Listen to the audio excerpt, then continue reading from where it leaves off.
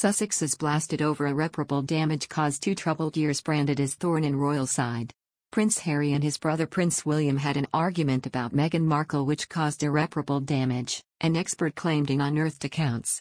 The Duke of Sussex looks set to return to the UK with Netflix cameras as he is reportedly planning on making a documentary about the Invictus Games. He remains passionate about the Invictus Games which he established in 2013 after witnessing the US's similar Warrior Games for veterans with physical and mental disabilities. It would represent yet another independent project he and his wife the Duchess of Sussex have taken on since leaving royal duties behind in 2020. However, Harry and Meghan's determination to do things their way hasn't always gone down well with other royals, including Harry's brother Prince William. In another documentary, titled Meghan and Harry, 2 Troubled Years, experts explain how the relationship between the Sussexes and the Cambridges broke down. This included analysis of a tense conversation Harry and William had over the pace of which the Duke and Duchess of Sussex's relationship progressed early on.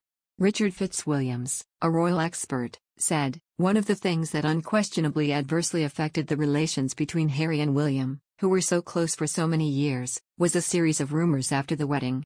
William expressed doubts to Harry as to whether or not he was too quick in being engaged to Meghan. Camilla Tominey added, "There was a brotherly discussion which I think was voiced out of concern from William but was misinterpreted as a lack of support. Things were said and done in the run-up to the wedding that both sides regret, but had caused irreparable damage." The tension between the Sussexes and the Cambridges meant that royal family hopes that the couple could form the Fab Four were swiftly ruled out. Daisy McAndrew, a journalist and broadcaster, spoke about the row. She said, "They looked amazing. They were all similar ages and they all had what looked like a common purpose to make the royal family younger, more modern, more diverse, more approachable, more empathetic. All of those things worked very well for a brief period and then the cracks started to show." Mr. Fitzwilliams put it more bluntly, the so-called Fab Four dream disintegrated step by step. The documentary showed one scene from the event when the 2 couples were asked how they resolved their disputes. Harry quipped in reply, "I don't remember, disagreements come so thick and fast." The comment was then greeted with laughter. Recent tension between the 2 royal brothers has been sparked by Harry's announcement that he will publish his memoir next year. Announcing his deal with publishers Penguin Random House, Harry said he would reflect the highs and lows and be accurate and wholly truthful. The Duke said in a statement, "I'm writing this not as the prince I was born but as the man I have become.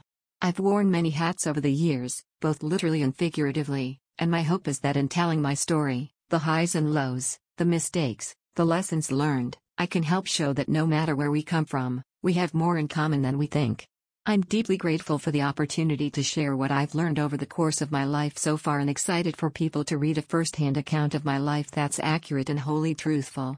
Recent reports claimed William and his father Prince Charles were shaken by the announcement. Prince Harry and Meghan Markle have made several explosive claims about the treatment they received from the royal family since officially stepping down as working royals in March. The Duke of Sussex attracted scrutiny over some of his allegations, including suggestions that Prince Charles had cut him off financially shortly after announcing plans to relocate his family to the US. But the publication of the yearly breakdown of royal accounts sparked doubt over the claims, with the royal couple now being accused of damaging the monarchy. Senior reporter Benjamin Butterworth also noted the account's publication diminished the Duke and Duchess of Sussex's bid to show their commitment to repay taxpayers for covering the renovation costs of their Windsor home, Frogmore Cottage. Mr. Butterworth said, "They made this big controversy over Frogmore Cottage and the fact that we paid the best part of £2 million. And they said, 'Oh, we've paid it off.' And I thought, well, good for you, that's the dignified thing to do. But if you've got £3 million from Daddy, of course, they paid it off. It wouldn't even have cost them a penny." In March's interview with talk show host Oprah Winfrey, Prince Harry claimed Prince Charles had cut him off financially early in 2020.